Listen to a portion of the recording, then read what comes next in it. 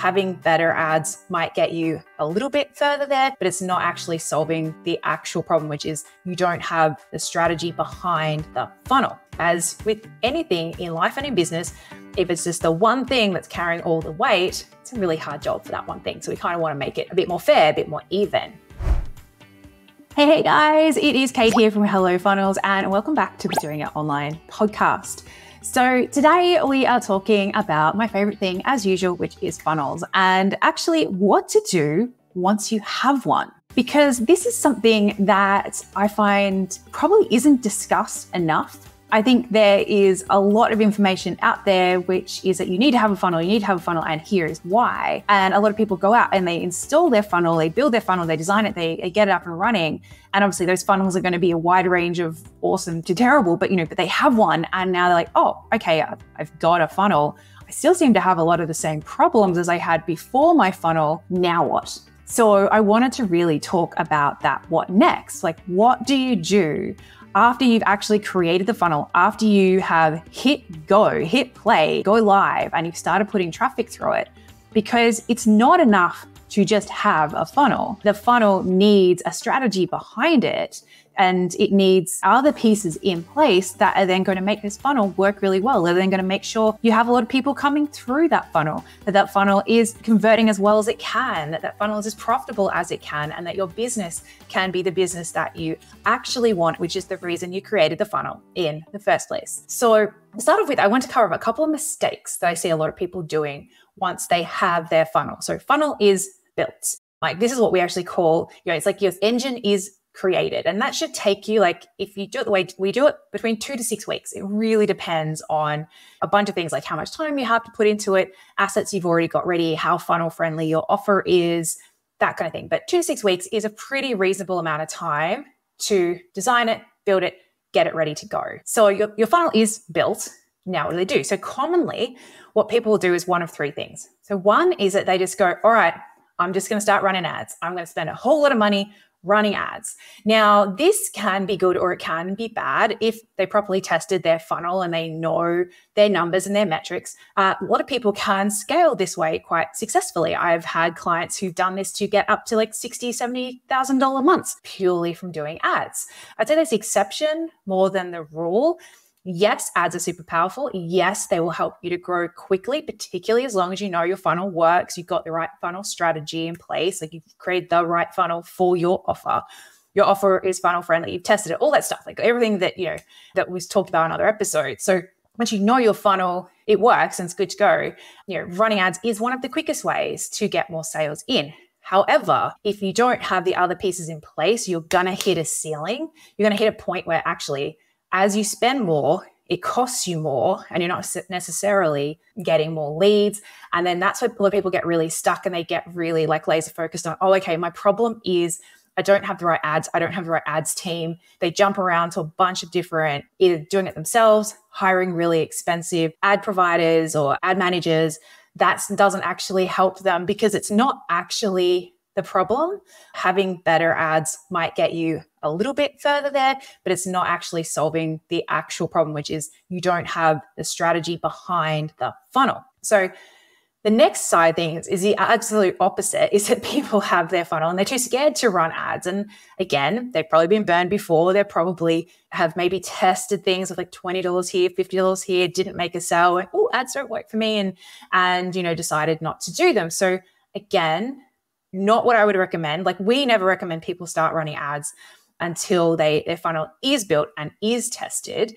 But there is a certain strategy with this, guys, a certain amount of money you need to be able to spend, be able to get the right number of eyeballs to be able to actually know, yes, this works, yes, this didn't. And if you don't have these other puzzle pieces, which I'll talk about in a second, you're really, really expecting these ads to do a lot. Like, they're doing all the heavy lifting. You don't have anything else that's helping to contribute to the sales in your business. You've quite often swapped being solely reliant on, maybe it's a live launch model, to then trying to be solely reliant on a funnel model. And as with anything in life and in business, if it's just the one thing that's carrying all the weight, it's a really hard job for that one thing. So we kind of want to make it a bit more fair, a bit more even. The second thing is, third, can't count, that they forget about the rest of their list. So a funnel is designed to convert new people coming into your business. Like that would be what we call an acquisition funnel. So yes, there's other automations and stuff you can use later down the line. They're more advanced strategies, but for most people, the funnel that they think of is a funnel that's, something from like some kind of lead generation or list builder into some kind of email sequence, into some kind of sales mechanism, into a sale. And that's usually between 7 to 30 days long. And it's that first 7 to 30 days that someone is in your world or on your list.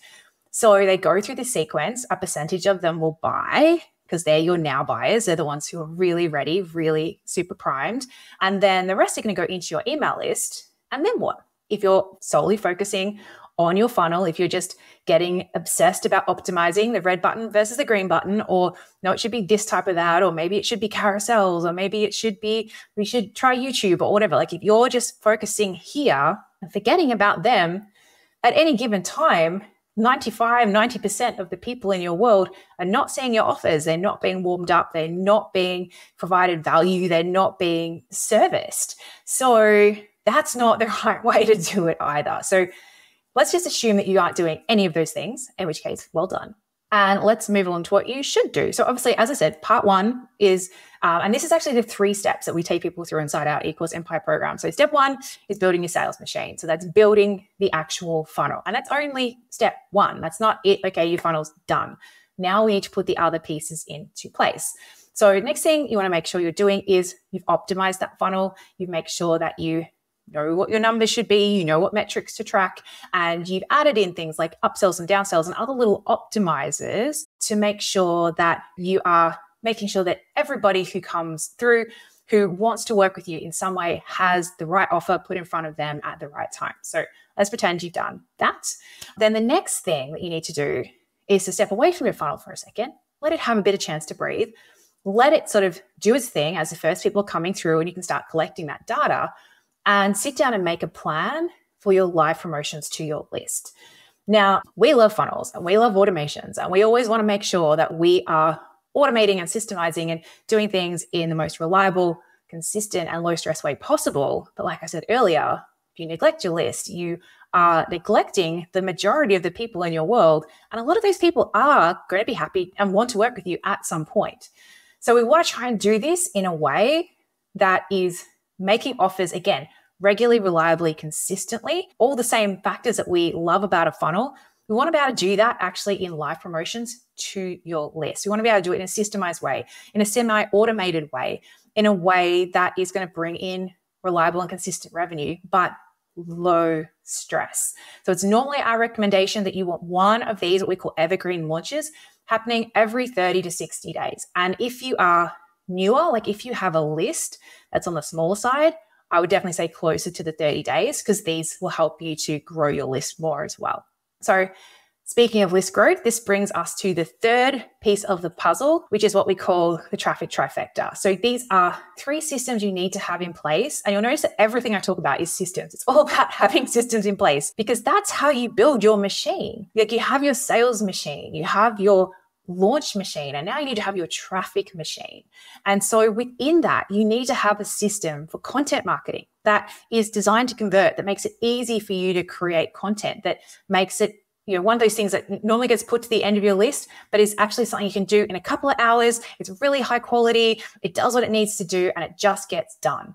You also need to have a paid marketing, paid traffic strategy. So whether that's Facebook ads or whatever is going to be right for you, but you need to know how much do I need to spend because you know your numbers and your metrics. You need to be able to reverse engineer that and go, okay, well, this is my goals. This is the percentage that I would expect to be getting from paid ads, from my new cold leads coming through my funnel. Therefore, this is how much I should be spending. And you need to know what those guardrails are in place for if it's working well and when to increase it, and if it's not and it needs some attention. So you need to have that in place as well. And then the third thing, and one that often gets overlooked, and this isn't one to do all the time, but for people who are in that beginner phase, like who are wanting to get to that first 6 or mid to low 6 figures, it cannot be discounted, is the power of JV promotions. Now, I would recommend people do this once they have the other pieces in place, because this isn't as systemized as the other things. This relies on a lot of other people, a lot of stuff outside of your control, but it is a super powerful way to grow your reach. And it's doubly powerful when it's coupled by you having a funnel in place, you having an offer that works, you having spent the time doing these regular, small, consistent rinse and repeat launches or evergreen launches, and having got the data from that and learning, like, this is what my readers love. This is what people click on, what people send me messages about. This is, how to speak their language. And from doing that, all of a sudden you can put together a really profitable, really juicy JV campaign or joint venture campaign. In case anyone's wondering what that means, is when you go out and you get in touch with other people with complementary businesses and say, hey, can we do something together that's a win-win? I've got this great offer.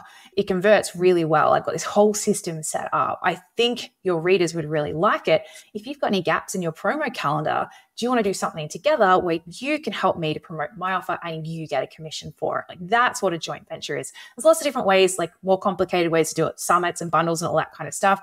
You can go down that rabbit hole if you want. And when you have these other systems in place, you're kind of free to, because this can then be the thing that you're out there playing and testing because these other systems are just working.